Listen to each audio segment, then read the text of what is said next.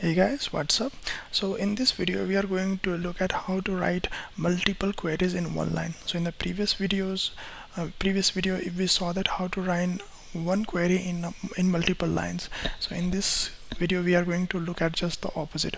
So you don't have to do anything, you just have to separate your queries using semicolon, and whenever the moment you will press enter, MySQL will execute each queries one by one and will give the result of each query one after the other in tabular form. So we will look at that with some very simple queries.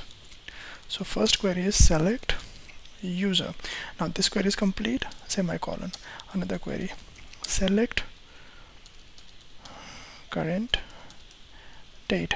So this query is complete, another query, select version, semicolon.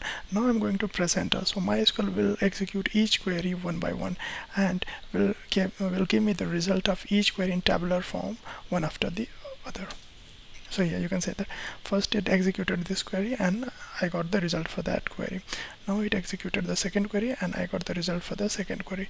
Now MySQL executed the third query and I got the result of that query. So this is the way. So whenever, most of the times obviously you are not going to do it, but whenever you have to write multiple queries in one line, then just use the semicolon as the separator, and the moment you will press enter, all the queries will be executed one by one. Thank you very much for watching this video. Bye bye.